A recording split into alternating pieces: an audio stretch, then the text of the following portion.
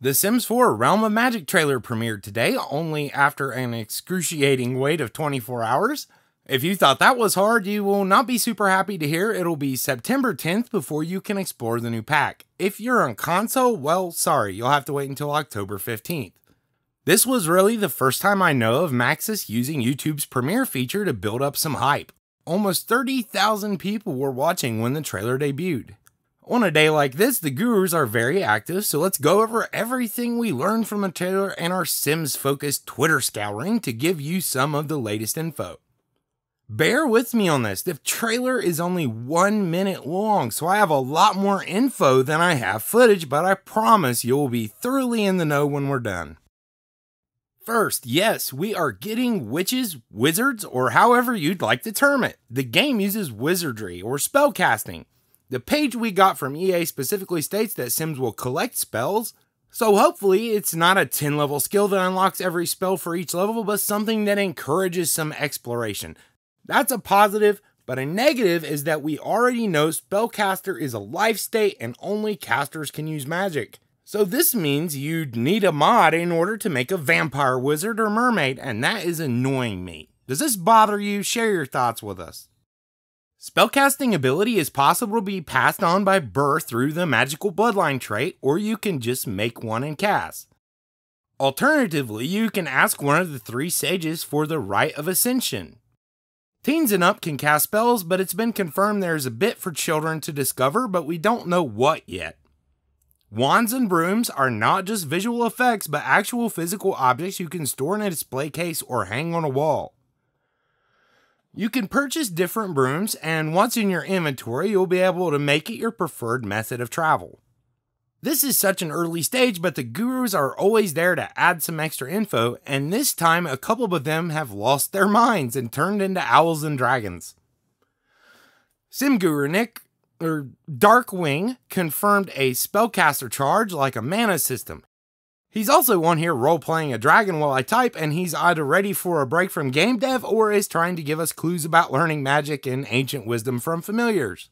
Before we move on to that, they did state that this is very similar to the progression for vampires, probably more specifically in that there are ranks of casters, which makes a lot of sense given the lore it's based off of. We do see familiars briefly in the trailer and also in the pack's art.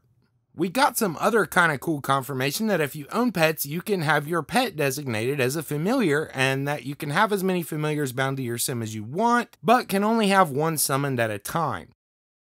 The other familiars are protection against death and kind of follow you around like this streaming drone from Get Famous. Pets will sparkle, and we know that they can be sent to forage for ingredients for potions. But for the pack-specific familiars, we don't know all about abilities or if they'll just be VFX that hum around your sim and make cute noises. They can apparently help to protect you and will help with spellcasting energy management somehow. All in all, it sounds like they add passive bonuses to your sim.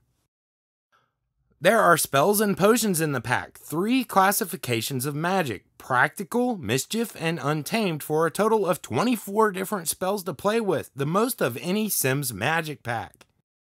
There are a total of 15 different potions coming from a 4th alchemy branch, along with curses that may need to be dispelled. It would appear you need magical ingredients, probably to make the potions, and there are new plants you can collect to help you brew them. Spells and potion recipes you've learned will be tracked in a spell book. Hopefully, with both spells and potions, there are a wide variety of unique effects that are not just +2 flirty bonuses. It is my opinion, and I'm sure you share it, this pack relies on a strong magic system to not suck. There are kind of 2 new worlds in this pack, confirmed by ever-charming SimGuru Romeo. It's a really one world with 2 neighborhoods. Neighborhood 1 is Glimmerbrook, where you will be able to live and move your Sims in. It has 5 lots. Cross through the portal after completing some type of quest, cast a spell, or use one of the Glimmer Stones unique to spellcasters, and you'll reach Neighborhood 2, which is the Magic Realm. This has 1 huge lot you will need to edit with the bb.enable free build sheet. This is where you'll find the 3 sages and can earn the ability to be a spellcaster. Glimmerbrook supports The Sims 4 Seasons, but the Realm of Magic does not. It does have its own custom day and night cycle though. While it's kind of unclear, we got confirmation that Sims will not autonomously cast spells outside the magic world. Players can use spells anywhere, but as for NPCs, does this mean Glimmerbrook or both?